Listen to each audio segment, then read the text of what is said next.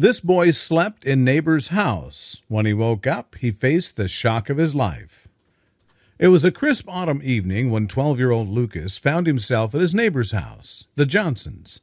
His parents had gone out for dinner, and he'd been invited over for a sleepover with his best friend Ethan.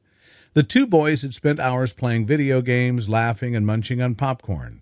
As the night wore on, they eventually drifted off to sleep, the glow of the TV fading into darkness. When Lucas awoke, the sun was streaming through the window, casting a warm glow across the room.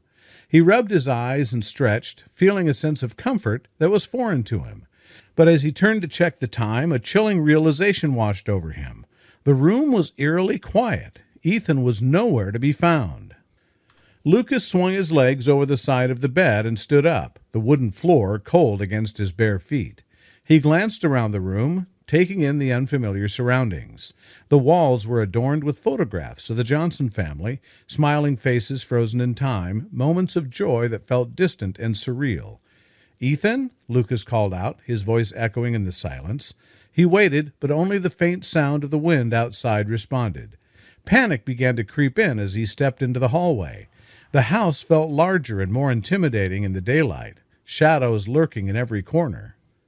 He made his way down the stairs, the creaking of the steps amplifying his unease.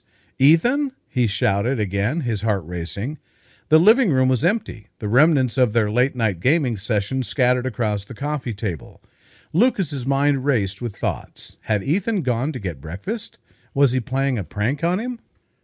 Determined to find his friend, Lucas ventured outside. The crisp air hit him like a splash of cold water, and he squinted against the brilliant sunlight. He walked toward the backyard, where he saw the swing set swaying gently in the breeze, but there was no sign of Ethan or anyone else.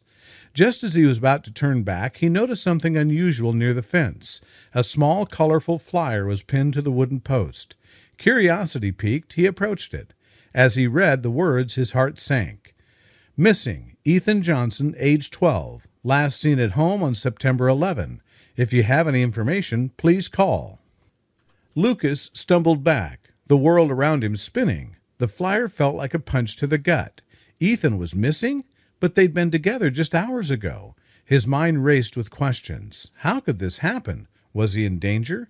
Racing to the front door, he flung it open and dashed towards the Johnsons' neighbors, the Thompsons. "Mr. Thompson, Mrs. Thompson," Lucas shouted, his voice cracking with fear. The elderly couple emerged from their house, alarmed by the frantic boy. "What's wrong, Lucas?" Mr. Thompson asked, concern etched on his face. "It's Ethan. He's missing," Lucas gasped, pointing at the flyer. Mrs. Thompson's eyes widened as she quickly grabbed her phone. "We need to call the police," she said, her voice steady despite the panic in her eyes. Hours passed, and just when Lucas felt like giving up, a voice rang out from the woods at the edge of the neighborhood. "Lucas, over here!" It was Ethan, disheveled but safe, emerging from the trees with a sheepish grin. "I'm so sorry. I went for a walk and got lost," Ethan explained, relief flooding through Lucas. As they embraced, Lucas realized that sometimes the scariest moments can lead to the strongest bonds. The shock of that morning would linger, but the friendship forged in fear and uncertainty would last a lifetime.